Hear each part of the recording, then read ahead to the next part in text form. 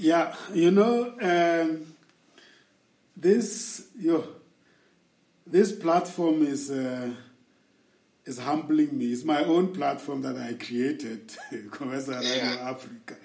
But this particular slot where we talk about professionals and entrepreneurs, we call it Commercial Business Connect. Yes. But we take it from where you started to where you are, so that when people do business deals with you or build partnerships with you or joint ventures with you, they should know who you are.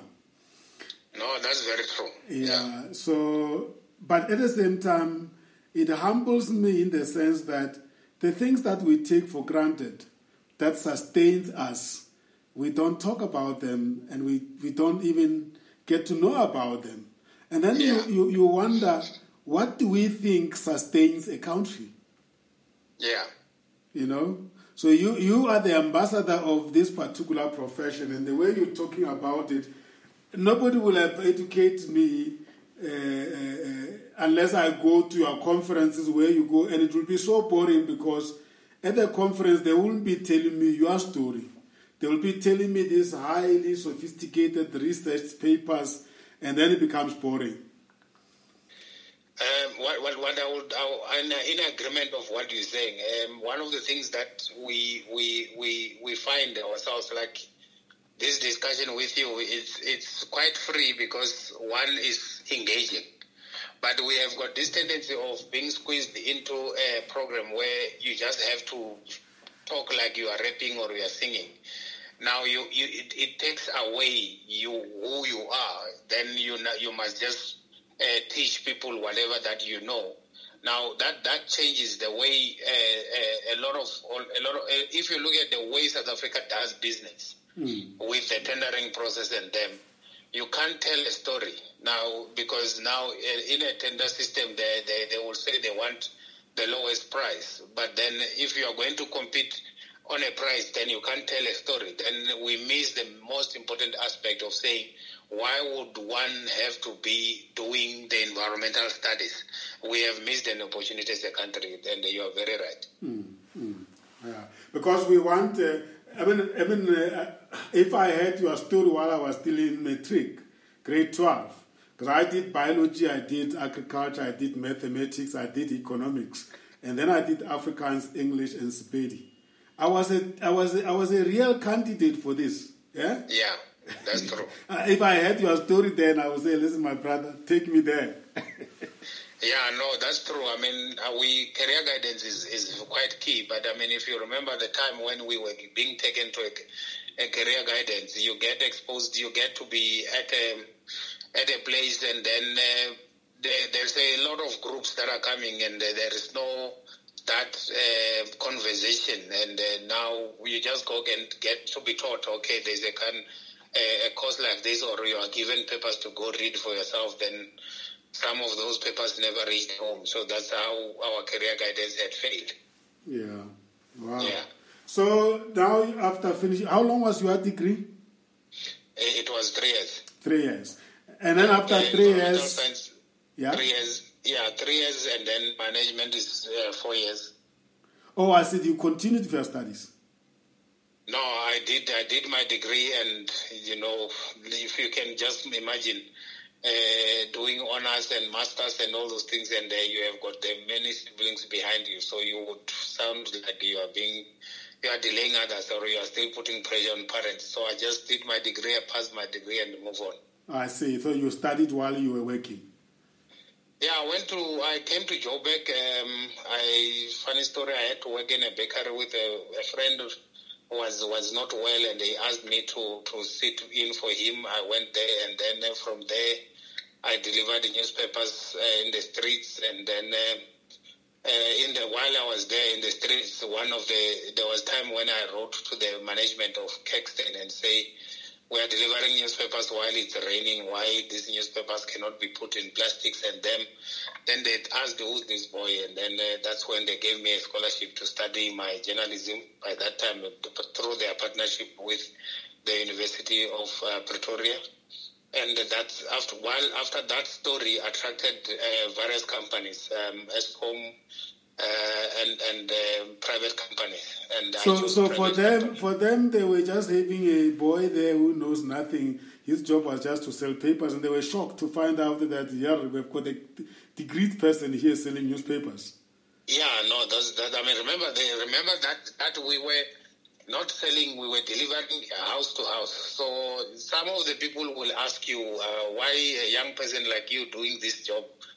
And some of the people there would recognize that this, compared to any other people that we've known delivering newspapers, he does seem to be different. So, yeah, that paved the way for me. But then that's when I would say that when you are working for certain companies, you are just a resource for production, and that's it.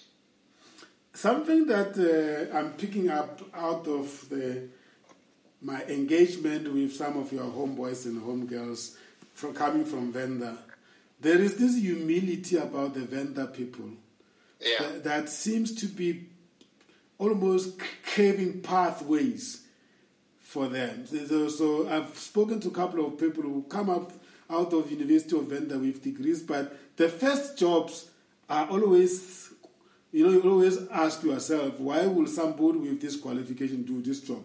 But it looks like that humility somehow carries you along.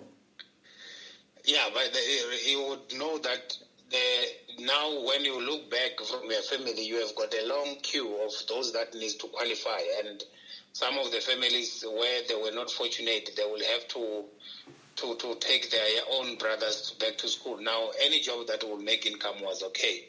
But again, we didn't have a pressure we were not known, you come to Joburg, it's not your own area, do what you are told, they get paid, and then they go home and eat. And then when you go home, then nobody knows how you made your money. We were motivated by guys that were working in the farms in Honeydew, but today we didn't know that they were staying in the sharks and all those things. Sure. Let's tell your story further. So, how long were you selling distributing papers? No, for 1.5 years, it's when I worked at the bakery, and 4 months, I think 6 months in the newspaper, then in 3 months to deliver newspapers, and then another 9 months in the writing of stories. At the newspaper offices. Yeah. Now when I was doing. You studied journalism, by the way, you said. Yeah. And how long was it? Was it a year course? It was a year course, yes. And you enjoyed it? Yeah, actually, remember when initially I wanted to do communication. So PR being communication, I knew that journalism gives me that part where I would still be doing what I needed to be doing. So I mean, also to improve, coming from an environment where you studied from the first grade to the last day at the university, where you have never been taught by a white person, so you would need to improve your grammar very quick. So with journalism, it did assist me a lot, and I really enjoyed that. I just didn't like when it started to be about writing about people and all those things. It was not me. I was not interested in personal life. Yes. I was more interested in writing about social life and the environment, which I understand, and maybe entertainment. Then that was it. Yeah. And when you were doing these other odd jobs, you didn't get worried that you were shifting away from what you studied? Chances are that I never felt anything. It was just worrying when somebody reminds you that you have a degree. From Venda there, earning 6,000 rand, it was a lot. I see. So you were just worried that I should not be failing when I've got this money. That was the main thing. The fact that I deviated or did not click. It only clicked later when one started to think, what am I? Yes. And at that time, did you realize how important this degree was? No, I did not even know what will I do. If I was to work for ESCOM, I was not clear of my role there. Yeah. Sure. So you come from a university where you are taught by mostly foreigners Ghana, Tanzania there, and they know the subject. They don't know the dynamics of the country. So how you would help a company to save the environment, it was not very clear. But I mean, also the ignorance. This was not necessarily about the lectures only, but also the fact that I am doing this degree for my parents, and I want to be known that I've qualified, not necessarily why I must be qualified. South Africa is a country we are very lucky. You know, a lot of things have been done by trial and error, but they just happen to be perfect. Yeah, that's true. Eh? That's true. I mean, it's always like there's always first supply, and then we respond to supply, and then we do whatever is available.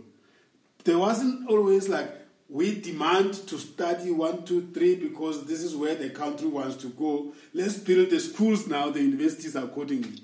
We always have things supplied and then we respond. I'm talking specifically also for us as Africans. Yeah, but I mean, if you look at our political leaders, I made a post I think a few days ago, and I was saying that apartheid was bad. But apartheid was good because what were they doing with the minority? They were transforming young people or mentoring young people to become entrepreneurs in many ways and self-sustainable. With freedom is good, but freedom is bad because everybody believes everything must be free. And when you have got everything that is free, you don't have the ambition of becoming anything, because in any way, if you fail to get a job, you can still be a mother and be given certain amount of money. So I think we lost it when we got freedom, and most of the people that were supposed to lead us were coming from exile without an understanding of local dynamics. And we accepted anything without doing a proper due diligence. So that's when you are accepting a country in a vacuum. You didn't know where lies the economy, where lies the agriculture, where lies the issue of your industries. That's why immediately those leaders, all of them, most of them, they focused on becoming a minister at what in the field, and forget that you are a minister of let's say agriculture, but you are leading 90% of people that do not own a piece of land. And you didn't have now you realize when you are seated, it's like I gave you a car that we call it footstool. Then when you start the next morning, it doesn't start. And I told you, don't call me. You own it. Yeah, it's yours. So that's why. So are you now, you and your peers, are you influencing policy now? No, not. We do attend when we are required. But I mean, one of the things. Not to deviate from our discussion, one of the things that I like about COVID was we were now in a country of conferences where everyone will be so happy to be an MC of something and forget any technical skill that needs to still be part of our lives. So the departments would be on a workshop to discuss a policy, and then to have another workshop to undiscuss the same policy. So meaning you go in and change a policy without having been implemented at all. So no one wanted to be a runner. So now this poverty that has been created by COVID is going to create more runners. And when we have got more runners, there is dust. When there's dust, there's economy.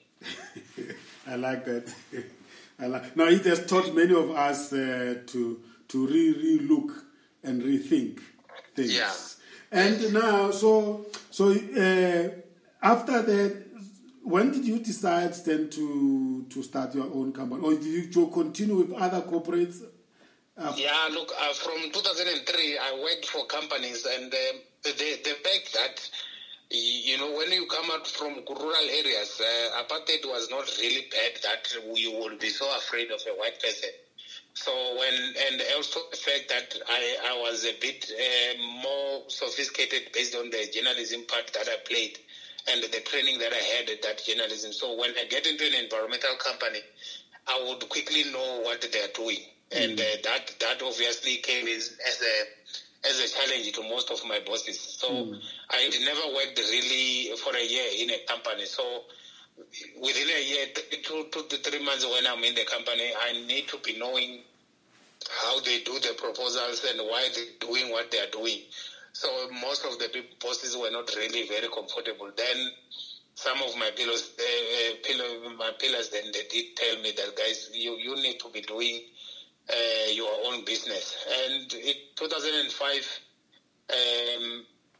I registered the company, but it did not operate. 2007, I left. And what I did was I started doing small jobs and odd jobs on my own while still working. And then I decided in 2007 when I got a bigger contract, then I left. Yes, it. And what are the deliverables of your company, the products and services that you offer?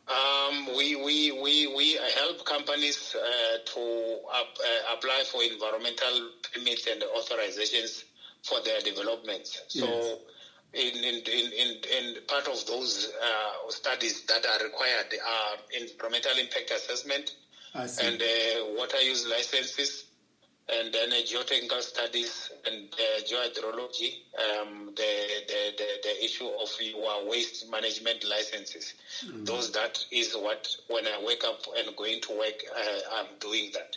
I see. And what's the name of your company? My company, I've got, let me put it this way. The company started as Chikova Environmental and Communication Consulting, Yes. And then, it did very well until 2014, 15, when obviously as a business you needed to understand where the country was going. 2013, 14, it was the time of greening, the issue of climate change and all those. Then we registered a company called Green and Climate Change Advocate. Where you need to align, because not everyone would then be Googling a company that have done environmental studies only. They will look at also company that does greening. So we went to be in a greening company. So that's Chikova Green and Climate Change Advocates is the company that I'm trading in with, though the Chikova Environmental and Communication Consulting still operate. I see. Yeah. But you are staying in the environmental space. So you are consultants, basically. I am a consultant, yes. Yeah, the others, I do have a communication company that I've not really pushed too much. But if you see any branding that we've done on my website and everything we have done, we do that. I write the content myself. Yes. Then I also have the Chikova Times, which is my hobby of writing. When I want to write, I write it under Chikova Times. So we haven't pushed that also, because obviously you're still trying to make income through your normal consulting, and these others are still hobbies. But you look at it when you are no longer active in the environment, you then decide what is it that you want to do. Then you are able to do writing, but you don't want to register a company this week and then be so disparate for certain things. So you need to register companies when time is still there. Then I have got an NGO that we do, which is Chikova Graduates Academy, where we focus on helping other graduates to be exposed in the field of environmental science, communication, and others. So depending on what does the client wants, if they've got projects that they want to implement for graduates for skills development, then we identify the gap, the area in which they want to assist us on, to assist graduates on. Then we implement that. Wow. So this type of discussions very much suit your foundation work. You mean this type of discussions that we're having on this platform, they appeal to your foundation? It appeals to my personality as a person. I would not want somebody to have got to go through what I've gone through when there's so much opportunities now. I always wish I was 22, 23 yet now. I think my life would be quite different. I think I would be a good millionaire through up to 30 years because there's so many things that one can do. Yeah, and how is competition in the industry? Are there many of you doing the same things? Yeah, there is many of us, but look, the unfortunate part with the industry is that traditionally it was an industry of many white companies. Yes. And traditionally, companies being a bigger company, you need to have big offices, bigger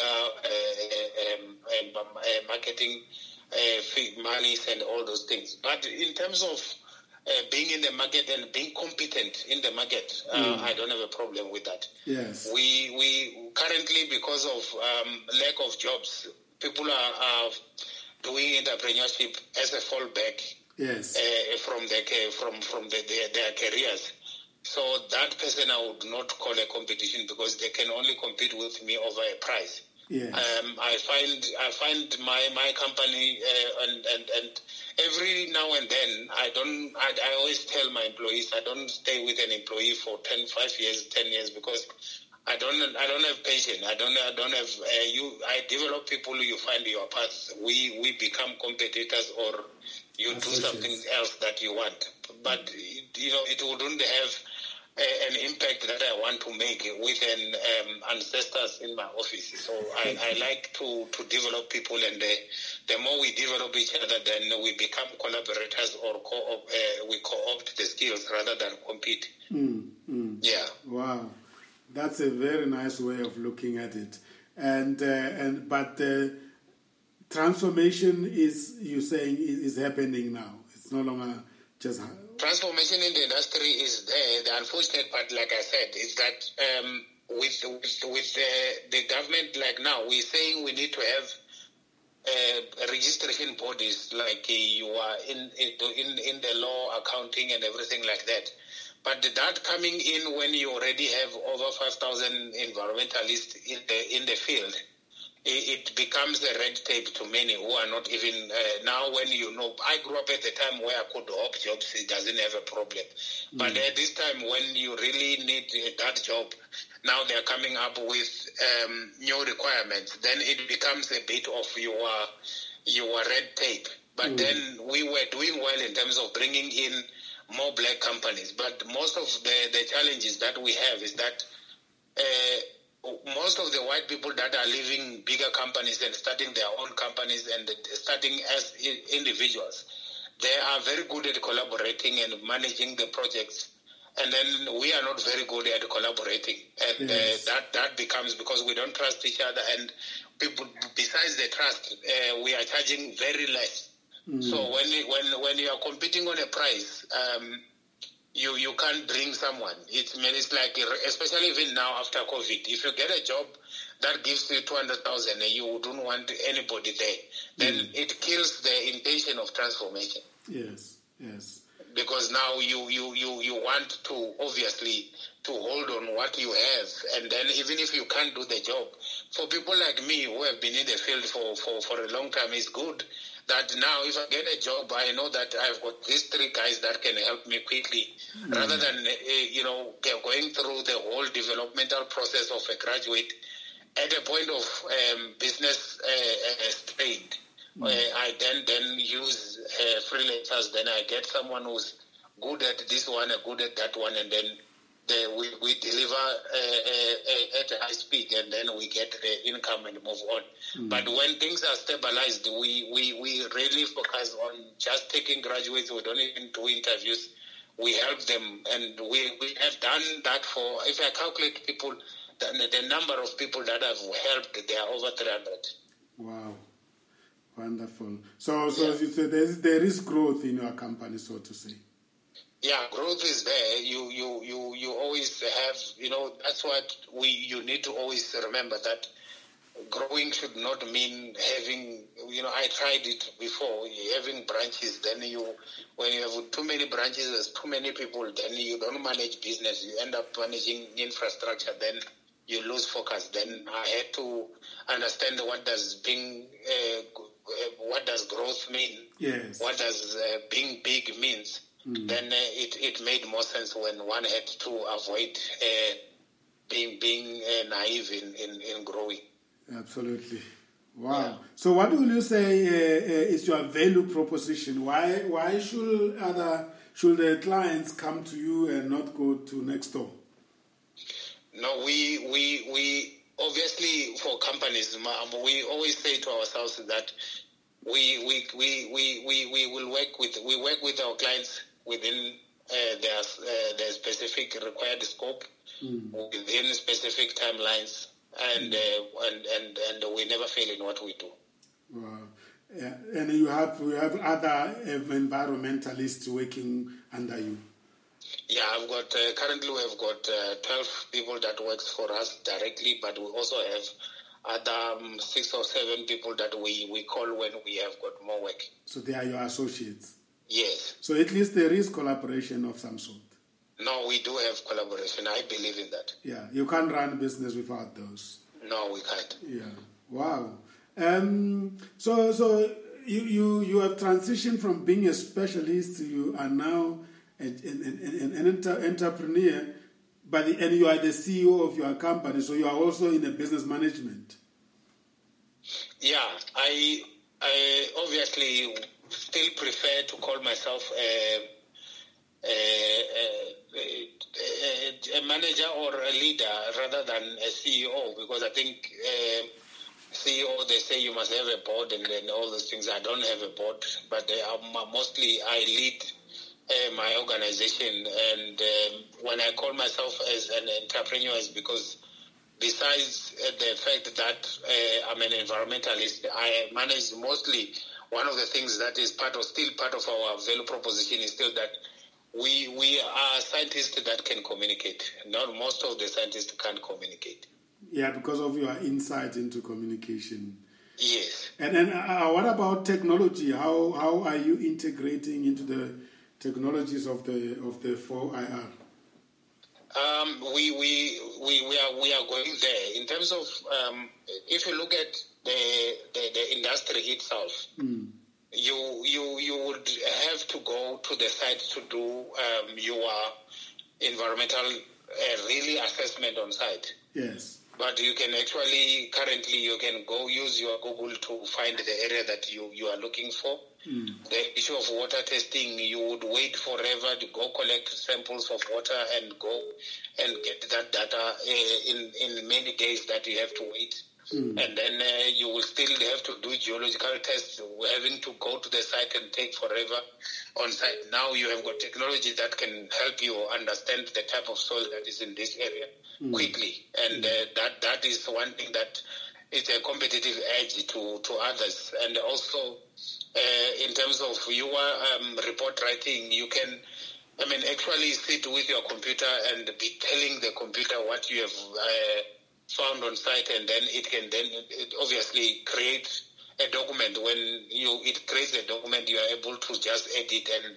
finalize. But if you go back in those areas, you will go to Durban, but you still had to travel to these areas where you have to find the computer in the office. So that is one thing that you needed to do at that point. Yeah. Wow. What a journey. Yeah, it is an interesting journey that we have had. So also, there's an issue of recycling and waste management, which is a different technology that also the whole different setup within the industry that you can consider going to it. Also, the issue of carbon footprint that you can also consider. So those are the most important things that one had to also consider as part of technological development. And you are working towards those, or they are already in your system? Yeah, we do have programs on recycling and waste cleanup and recycling in order to develop, also create jobs and also develop communities. Is there an association of of industry association of this of your type of work? Yeah, we have what we call Environmental Association of Environmental Practitioners, which is mainly starting now.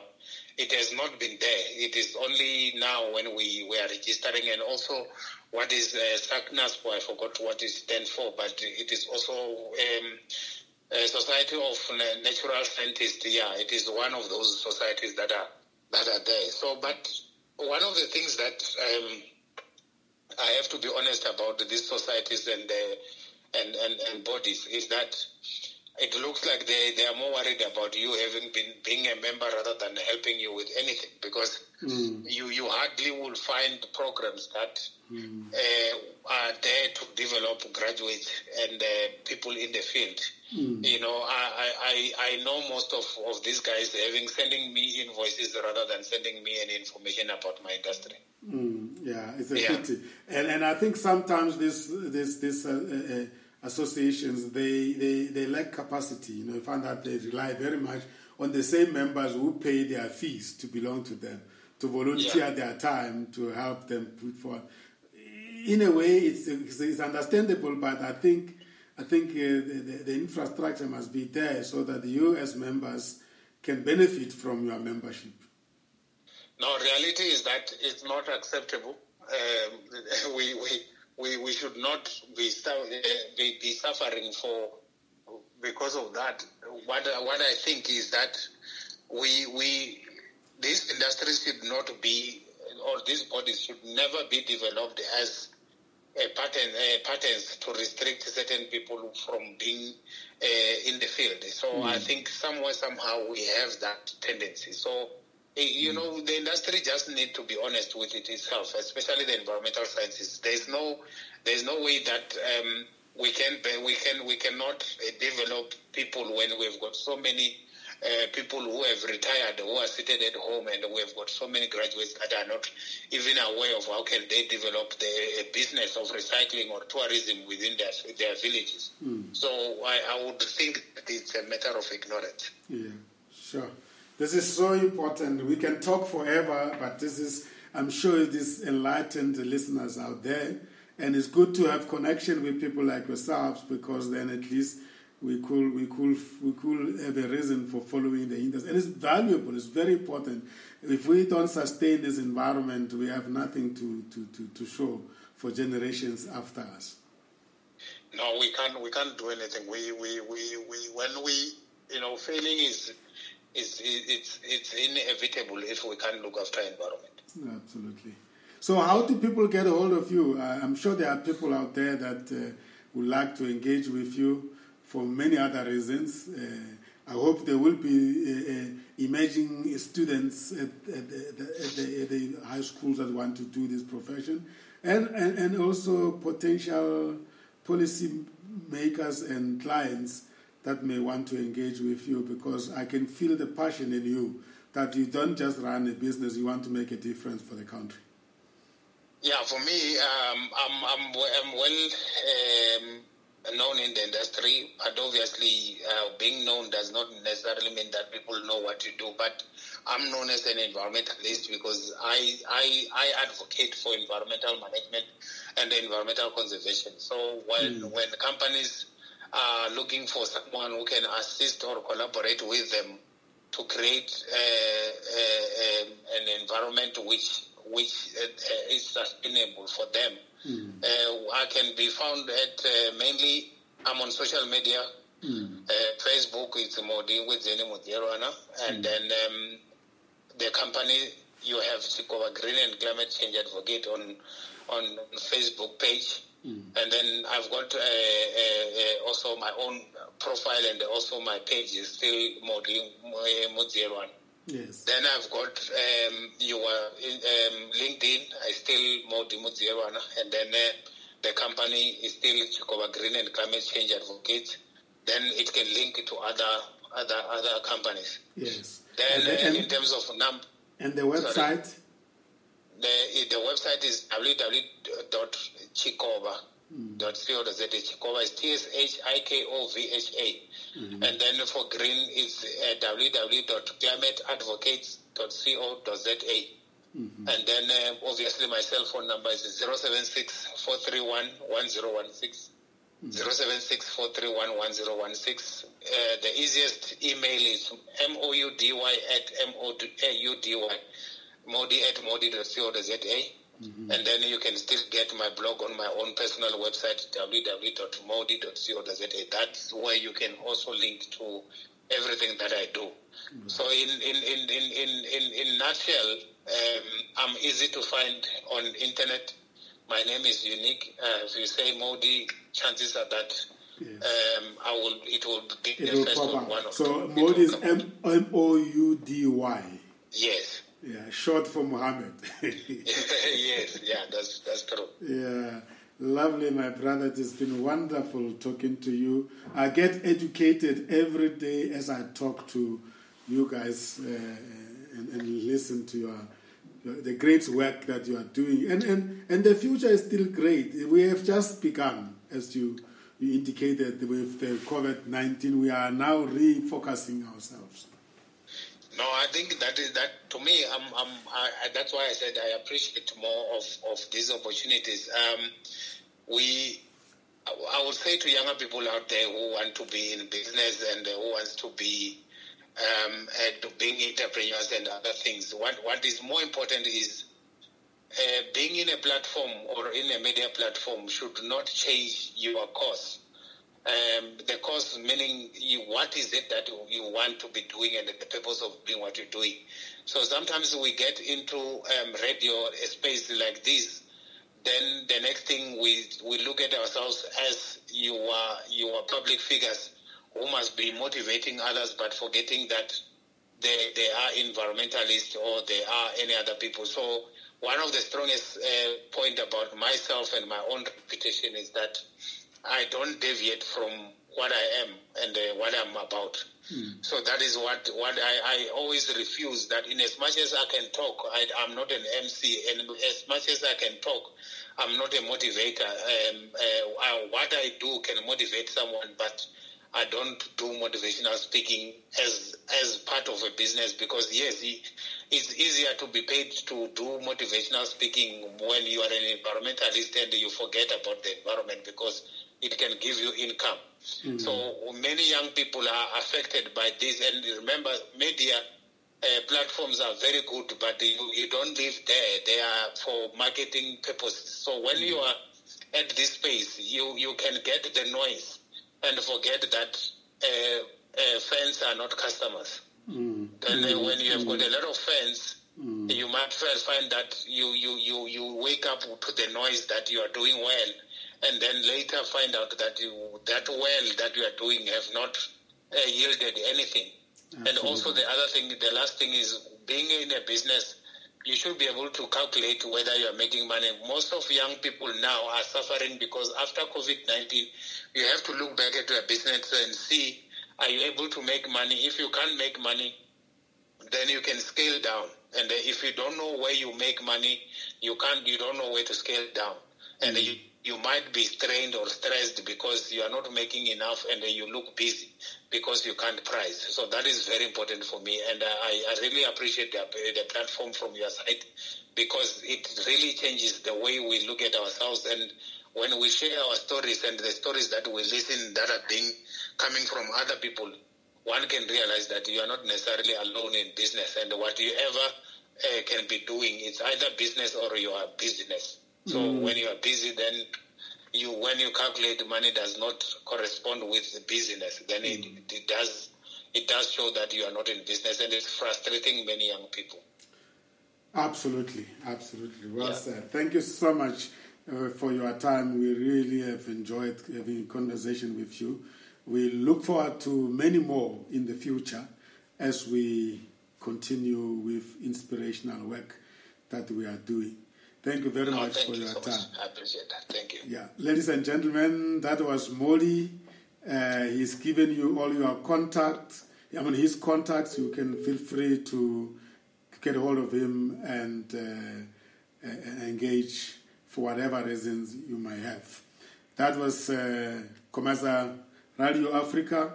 I am Sam Zima, the CEO and Executive Business Coach at Comesa GOC International. Our website is www.comesa-goc.com.